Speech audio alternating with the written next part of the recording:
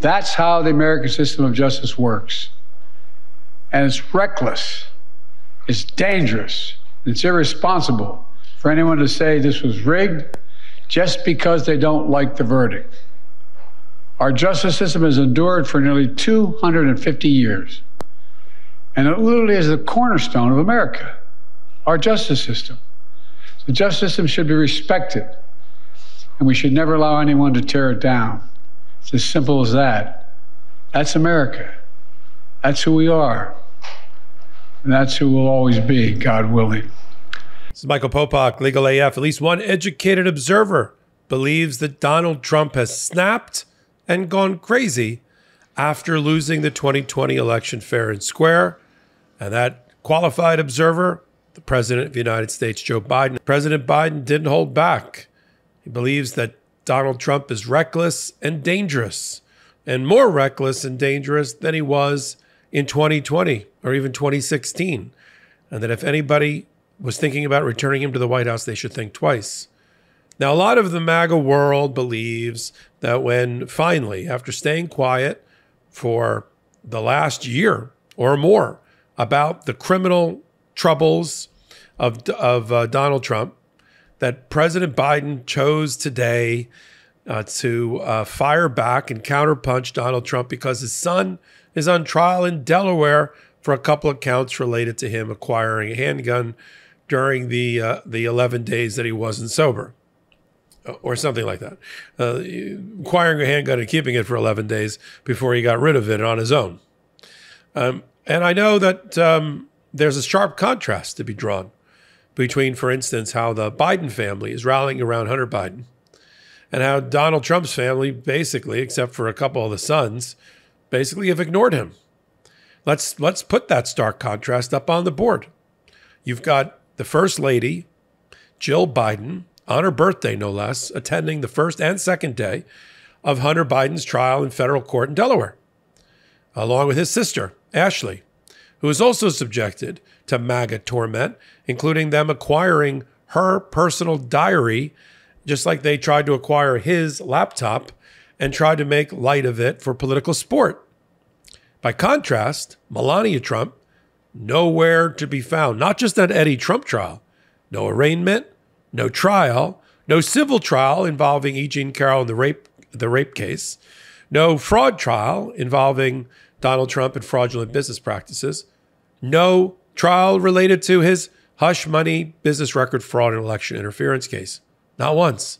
Not even at the moment when you think Melania and her appearance would matter most, when Stormy Daniels testified against Donald Trump about her sex act, that's the best way to put it, with Donald Trump.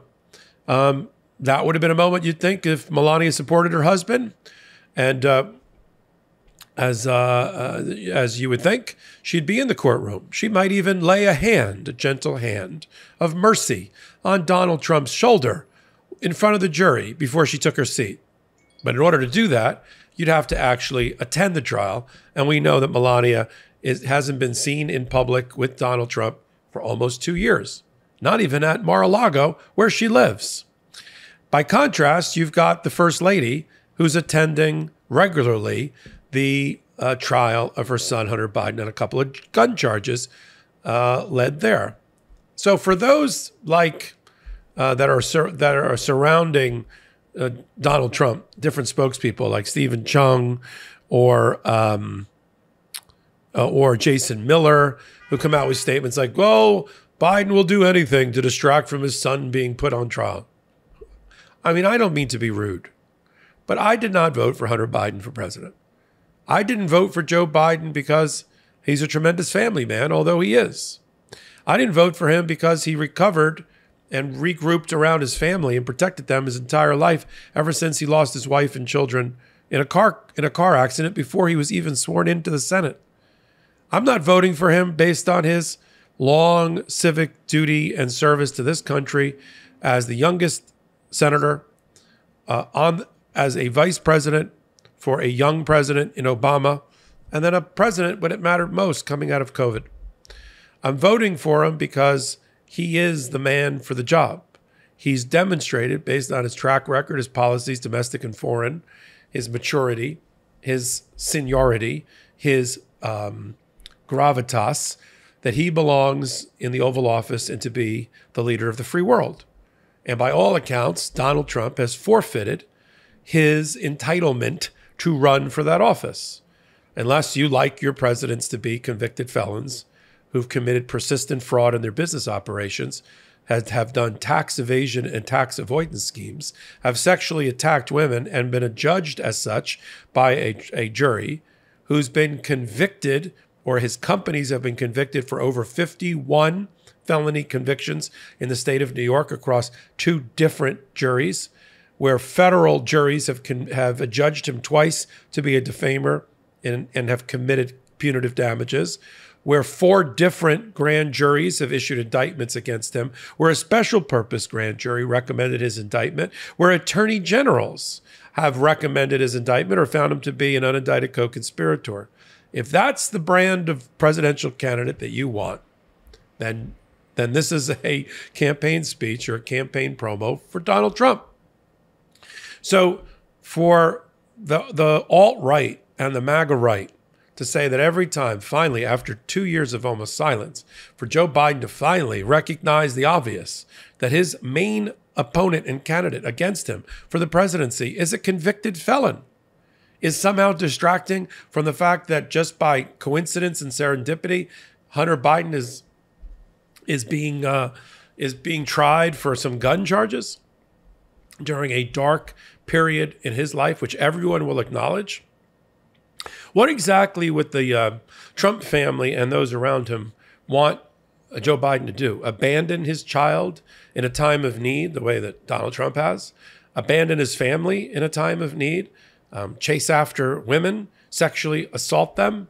Or rally around them and show tremendous compassion and love it's not my religion, but it's certainly Joe Biden's, in the Christian and Catholic faith.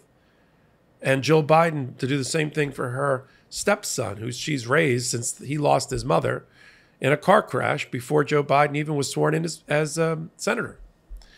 That is the kind of, if you're taking the measure of the man and the fiber of his being, that is Joe Biden. And if he ran away from his family, if he ran away from his children, people would be concerned. You hear Republicans saying he doesn't care about his own family. They can't say that because they can't be the party of family values, not when the leader of their party is Donald J. Trump. Cheated outside the marriage on multiple occasions, married and divorced several times, and the like. This is the part of the intersection of law and politics that just gets my goat. That Donald Trump and the people around him try to use the weakness and failings of other human beings, in this case, Hunter Biden, in the grips of drug abuse and drug use, to their political advantage. It's craven, it's crass, it's disgusting, it's immoral, and I wouldn't want anybody associated with that to even get within striking distance of occupying the Oval Office. So the split screen that the Republicans want you to focus on is something like, I don't know, the Biden made-up imaginary crime family versus Donald Trump's actual kleptocracy and crime family that he's created. To contrast Melania, who is completely absent and derelict in whatever her duties are as a wife in support of Donald Trump. I don't falter for it. I'm just calling it out. Versus Jill Biden standing strong as a true first lady, Dr. Jill Biden, and supporting both her husband and a child, in this case of Hunter Biden, that she helped raise after the tragedy in his life. That's the kind of family I want to send back to the White House. But I'm not voting for Hunter Biden. I didn't vote for Billy Carter. I didn't vote for Hillary Clinton's brother. I didn't vote for the other guy, the brother of Nixon. I didn't vote for any of the relatives of any of these people.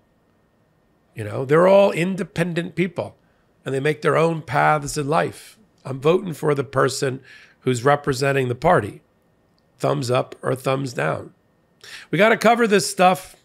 We got to cover everything about the President Biden, who you heard there in clips, talking about properly an out-of-control President Trump and what could happen next. On Legal AF and on the MeidasTouch Network, on podcast platforms of your choice, on video versions here on YouTube, and on Wednesdays and Saturdays at 8 p.m. Eastern Time on a show we like to call the Legal AF Podcast. So if you like what I'm doing, I'm Michael Popok. Give me a thumbs up and leave a comment. And then you can follow me on all things social media at MS Popok and find my full body of work at MeidasTouch YouTube under playlists or contributors at Michael Popok. So until my next hot take, until my next Legal AF, this is Michael Popok reporting. Heary, heary, Legal AF Law Breakdown is now in session. Go beyond the headlines and get a deep dive into the important legal concepts you need to know and we discuss every day on Legal AF. Exclusive content you won't find anywhere else, all for the price of a couple of cups of coffee. Join us at patreon.com/legalaf. That's patreon.com/legalaf.